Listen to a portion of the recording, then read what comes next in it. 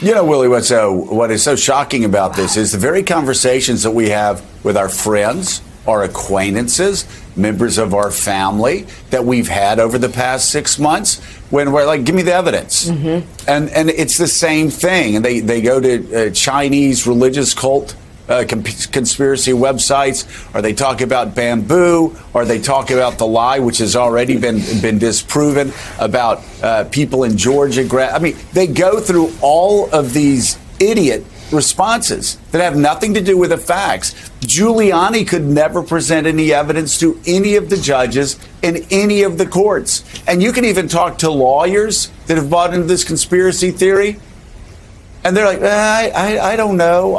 62 courts have said there's no evidence there. Even the Supreme Court of the United States of America, a 6-3 Trump court, said the same thing. Even Thomas and Alito, out on the far, far right, said on the Pennsylvania challenge, listen, there's not enough votes to overturn this election, but we should probably take this case on and just try to interpret what happens when a state Supreme Court overrules a state legislature.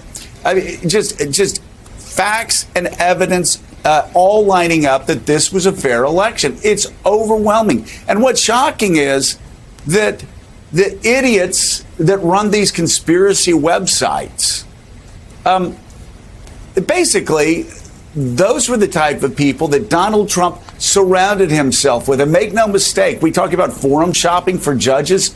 As lawyers, you're trying to find the right judge, and so you're forum shopping. Here, Donald Trump was forum shopping to get the right idiots, wackos, lunatics, and insurrectionists in front of him in the White House. And it was hard. It was hard to find people as freaking crazy as Sidney Powell. It was hard to find somebody as debased morally as Rudy Giuliani. It was hard finding these crackpots that were so desperate to be around a president that they were willing to overthrow the United States government.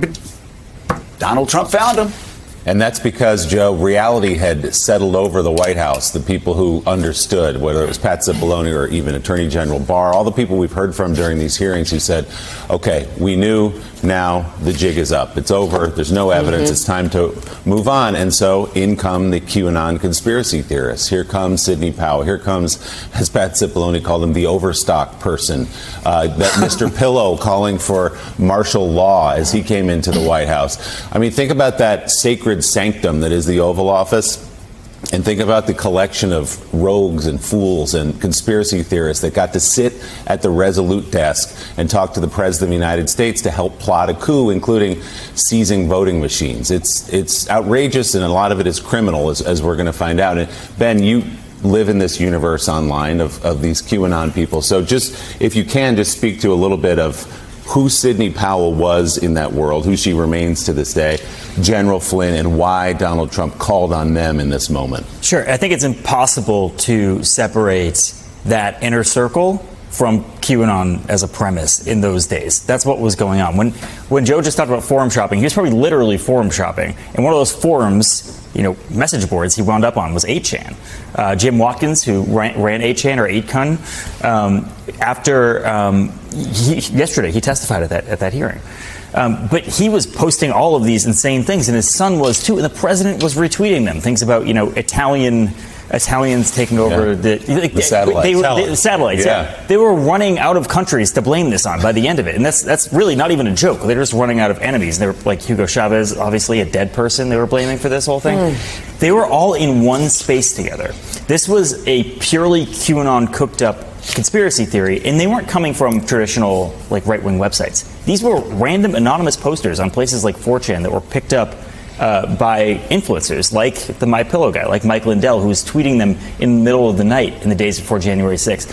We were run as a country for like a week and a half from an intelligence standpoint by a group of QAnon people and extremists.